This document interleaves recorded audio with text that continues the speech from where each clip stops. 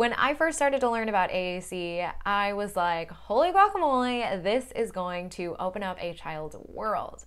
When I talk to educators and families and other therapists, they are often blown away by the research and by personal testimony on how AAC has impacted their child's world. AAC can help their child socially interact with others. They can be self-advocates and request objects and activities. They can share their thoughts and ideas at home and in the classroom. And that's just the tip of the iceberg right there. As excited and as motivated as we all are, we might be feeling a little overwhelmed and maybe a little discouraged when we don't see progress immediately.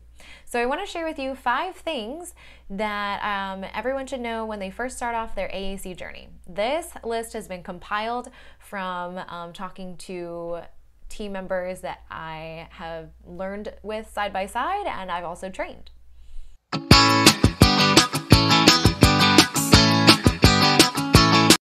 Hey, my name is Trisha. I'm a licensed speech-language pathologist and the owner of Illuminate Family Workshop.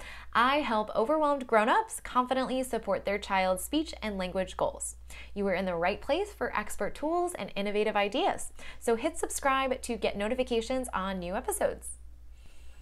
All right, let's get into this list of 5 things that you need to know when you start your AAC journey.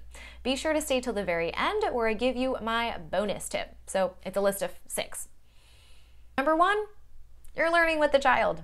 You're not going to know everything is, they're not going to know everything is, but guess what? That creates a really natural, amazing opportunity for learning and also for bonding and relationship building, rapport building. I was working once with a kindergartner with a new AAC device, and I did not know the program, but we were playing with toys. It was a child play-based therapy lesson. You can still do that with AAC. And we were looking for the word dog. We were playing with a little dog.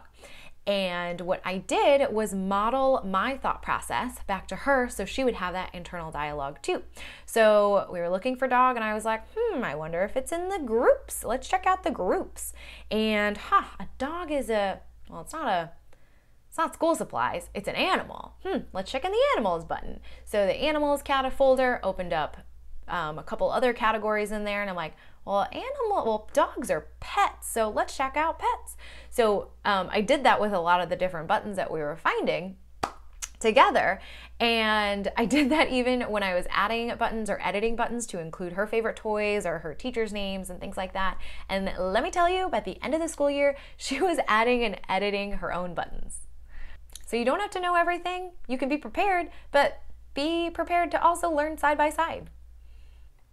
Number 2 is to focus on the keywords. Don't stress out about modeling full grammatical sentences.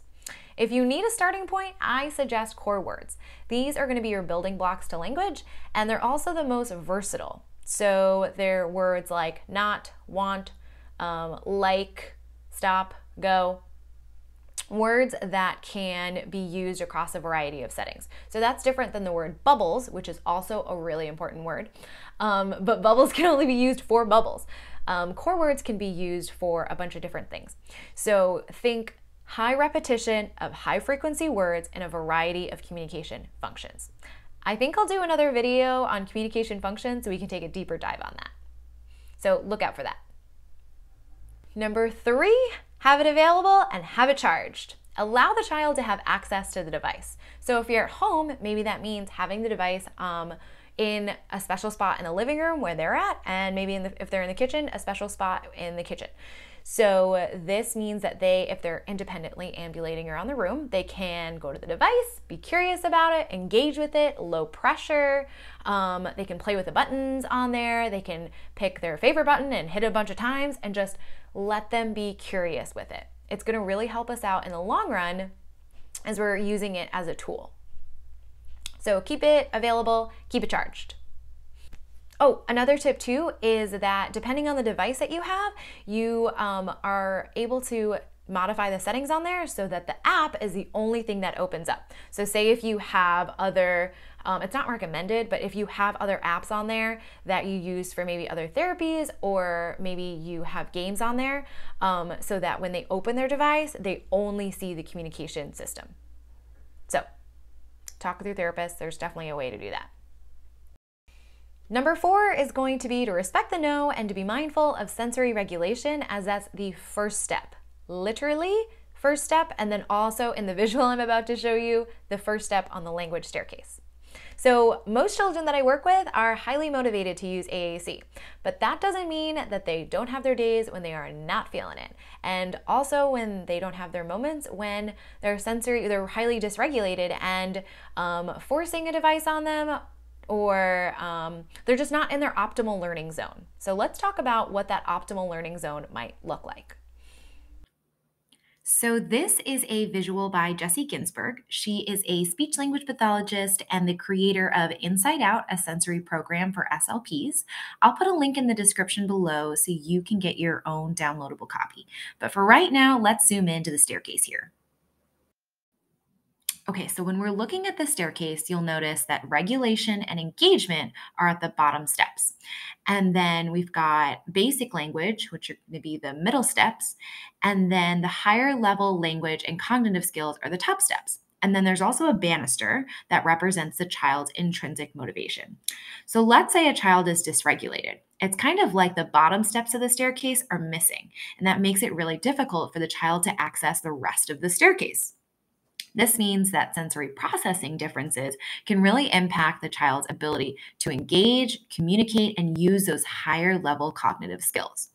So when we're first thinking about improving a child's communication, we want to think about how we're going to stabilize the staircase, those bottom steps, and strengthen those bottom steps. So that means we are focusing in on regulation and engagement.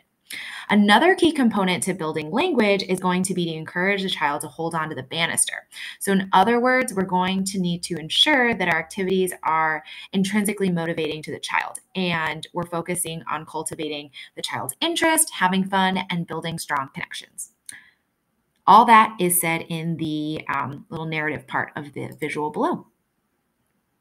All right, so number 5 is to remember your why. Like I said earlier, you're learning something new, and when we're grown-ups learning something new, we might bump up against fears of being a beginner, maybe putting a lot of pressure on ourselves to get it perfect. When I remember why I'm doing what I'm doing, it helps me take all that pressure off of me, because it's not about me, it's about helping the child. And it helps me get into a better headspace so I'm in my optimal learning zone and optimal teaching zone. Connecting what I'm doing to my larger why really helps me get out of my feelings and helps me become more present. Number 6 is to call in your crew. Lean on your team. All those people who love and care about your child, your family, your friends, your school team, your private practice team, your coaches. Let them know what you're learning by sharing this video with them. Having a team like this really helps us stay accountable, and it helps us celebrate the wins together. Who is someone that you're grateful for on your team? Let me know in the comments below. I'll see you next time.